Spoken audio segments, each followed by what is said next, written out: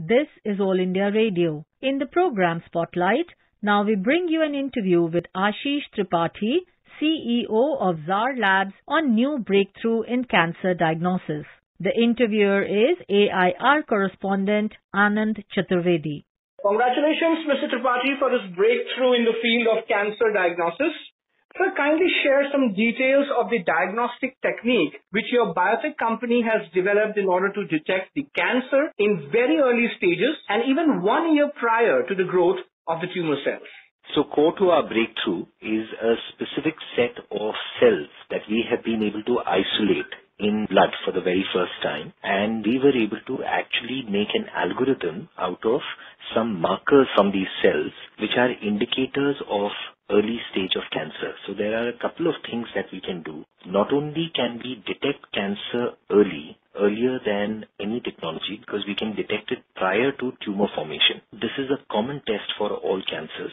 This is a prognostic test, so not only can it tell you you don't have cancer, we can in fact rule out the risk of cancer for the next 1 year if your HRC marker readings are within a safe zone. So we believe that this particular technology will not only help oncologists because we can provide a lot of data from a non-invasive process, a blood test essentially, but we can also detect this disease early when frankly this disease is infinitely more curable and causes a lot lesser pain to the patient and their families at large. Mr. Tripathi, how is this technique different from the existing diagnostic techniques to detect cancer? Most of the techniques that are available today in the market are invasive techniques. What that means is that they do some sort of invasive procedure. For example, latest research shows that when you do a biopsy, you can speed up the activity of the tumor or the cancer. There are also PET scans and other imaging tests which do have radiation which are significantly higher than normal X-rays. So these are invasive procedures that can actually cause some harm to the patient. Now the latest research is a technique called liquid biopsy, where frankly a number of US companies have been trying to develop a blood test. But they have not had the success like we have, because essentially what they are doing is they are looking for the pieces of the tumor that are circulating in the blood. Now the problem with that method is that your body has 5.5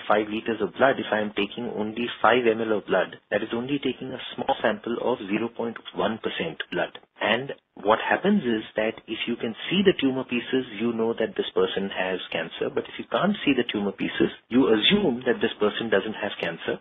But in actual fact, the problem is that you have taken a very small sample. What we are looking at is a cell that actually exists in all of us. Like if I take a blood sample out from your body or my body, it will have white blood cells, it will have red blood cells.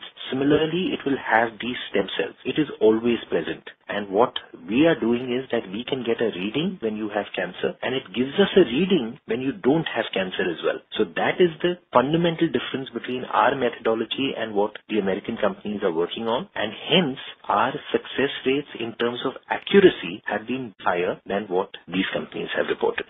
You just talked about liquid biopsy also as one of the diagnostic tools to detect cancer. Can you just tell our listeners, like, in what way you consider it to be better than liquid biopsy actually?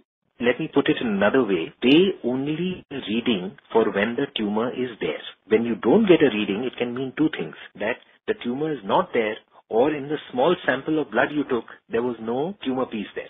So they assume the absence of the tumor piece to indicate that you don't have cancer. While what our marker does is it gives you a reading when you have cancer. It gives you a different reading by different stages of cancer. So it gives me a reading for stage 1, stage 2, stage 3, stage 4. But it also, that same marker gives me a reading for all stages of non-cancer. It tells me you don't have cancer and you don't have risk of cancer for the next year. You have imminent risk of cancer. Within the next 1 year or so, you are going to form a tumor. I get a separate reading for all these stages.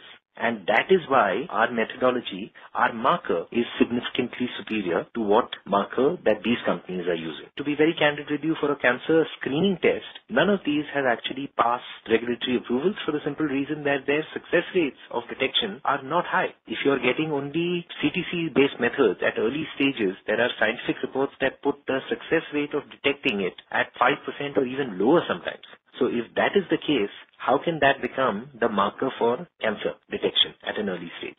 Now, there are companies that are using other methods which are indicating that you can hit 25 to 30% success rate at stage 1. But that is very different from the accuracy that we can achieve, where we have, in a 1,000-patient study, not had even one false negative, not one false positive.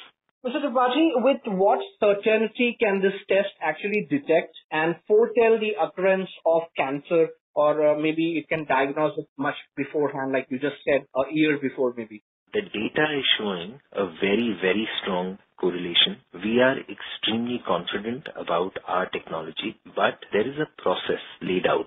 So we have done a 1,000-patient study which allows us to actually get some regulatory approvals as far as India is concerned. But if you are trying to actually make a product that actually wants to enter the Western world, which is what we want to, we'll have to do trials in those countries as well. So that is going to be the next step of the process. But I want to clarify one particular thing. The first rule in medicine is do no harm. So when you are talking about medicines or vaccines that are given to people, the reality is that you need to be certain. The reason you go through phase 1, phase 2, phase 3 trials, etc., is you want to be certain that it does not do any harm to this person. What we are doing is we are just taking a small blood sample. So therefore, the regulatory approvals for us to get permissions is actually different, because what it is going to mean, what is going to make this into a success when it is launched, it is having success. And doctors believe that it is giving them meaningful data. So that is where we believe we are not looking at the same kind of testing that actually has to be done for a molecule that is ingested. But that said, there are certain approvals that you need to do, and the company is working on that. Speaking about the larger good, Mr. Tripathi, what is the benefit that people are going to get through this breakthrough diagnostic technique, and what effect is it going to have in their lives? This is something that is very heartening for us. Cancer is, as I said, a weak disease if you catch it early. If you catch it late, it causes untold pain on the patient and financial burden on their families and the society at large. What we have done is a breakthrough that can detect the cancer early. And on all parameters, if you look at the amount it costs the patient to recover, if you look at the survival rates that the patient is able to defeat this disease, on all those parameters, if you catch the disease early, there is a significant advantage that the patient has versus detecting it late. What we envision, like I told you, is that all of us need to do this HRC test once a year, and we will either catch the disease at stage 1 or before, when frankly it is a lot less expensive, lot less painful, and where the survival rates for the patient are significantly higher. So what we envision as a goal for ourselves, we would like to see a world where cancer becomes an early stage disease rather than a late stage disease. It will save a lot of lives, and that is our mission. You just talked about some clinical trials as well, Mr. Tripathi. What was the sample size for the clinical trials that has already been done on this? And can you share some of the outcomes as well? It was a blind multi-center study where we actually just get a blind blood sample with a code on it. We were able to detect each and every, and the design of the study was there were 500 non-cancer patients and there were 500 cancer patients of different stages and different types of cancer. We were able to detect each and every non-cancer patient. We were able to detect each and every fourth stage cancer patient, say they were fourth stage, from a blood test. We were able to detect each and every third stage cancer patient, say they were third stage, every second stage, every first stage cancer patient. What was also interesting was that, look, in a blinded sample study, you are limited by which cancers get sent to you. We know technologically why these markers work on all cancers, but in a blind sample study, you are only limited to the samples that are sent to you. There were 25 different types of cancer sent to us. But what the oncologists were impressed by is that this particular test is working on solid cancers, it is working on blood cancer, it is working on sarcomas as well. It is working on different types of cancer, and all the big cancers were there. So breast cancer, lung cancer, prostate cancer, pancreatic cancer, colon cancer. So most of the big ones were already there. But we do understand that we have to do a larger study where we will want to cover all cancers. There are a little less than 200 cancers known to man, and we will make sure that we actually do a test on all of them before we can definitely actually make that specific claim. That's really great to know, actually, Mr. Tripathi, that almost with a 10% of accuracy, the test can detect the cancer patients and non-cancer patients. In what part of the country or where in the world actually these samples were taken? Can you share some of that with us? This was an India study. It was a CTRI registered study. The samples were taken from quite a few cities in Maharashtra, but also from Delhi. That's how the study was designed. Have you moved for any regulatory approvals at this moment, and by what time do you expect to get the approval? We are working on it. Our intent is to launch this service in India this year itself, and we have already reached out to some of the regulatory authorities. The reality is that the approval process is actually different for medicines that are being ingested versus a diagnostic test. And from that perspective, we have already reached out to some regulatory authorities, and we will be speaking to a lot of others. So this particular publication was important because that is something that actually gets evaluated even by regulatory authorities. And the media attention that we have got over the last couple of days has also actually helped us in terms of knowledge of our breakthrough being known in India. I want to say that we are proud of the fact that this breakthrough has been made by Indian scientists, and given the fact that the clinical trials were actually conducted in India, we believe that this is the market where we are actually going to launch the service first, and we are making progress. Mr. Tripathi, there's a small section of researchers which have always raised certain kind of questions on the basic foundation on which this diagnostic technique is based. How do you respond to their objections?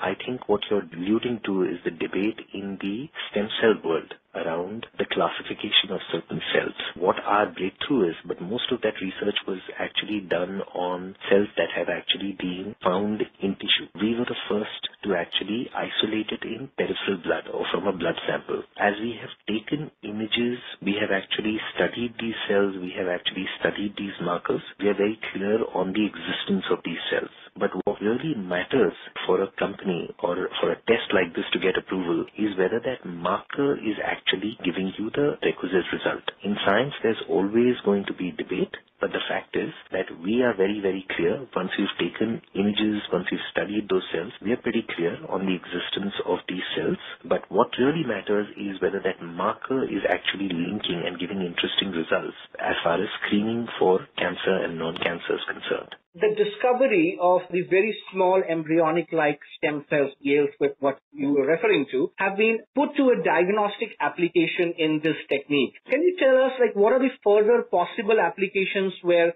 VSELs can be put to use? There are researchers in the US that are interested in looking at therapeutic use of these cells.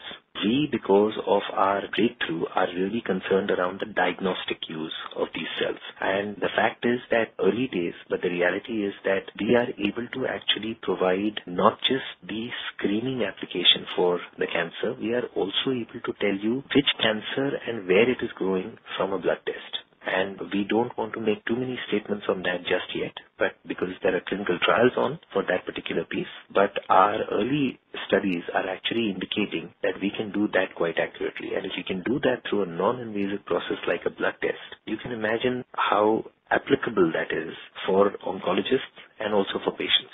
By when can people actually expect this test to be made available in the market? Any particular timeline that you're looking at? We are looking at it being launched in India this year itself. This is the first market where this product is going to be launched, and it's something that we are very proud of. There's an emotional reason for us as a family, and like numerous others who've lost someone important because of this disease, and we believe that we can make a real difference to the lives of people suffering from this disease. Thank you very much, Mr. Tripathi. Thank you. You were listening to an interview with Ashish Tripathi, CEO of TZAR Labs, on new breakthrough in cancer diagnosis. The interviewer was AIR correspondent Anand Chaturvedi. This program was produced and presented by the News Services Division of All India Radio. You can listen to it on our mobile app, News on AIR. This program is also available on our website newsonair.com. You may email your opinion about this program at airnsdtalks@gmail.com.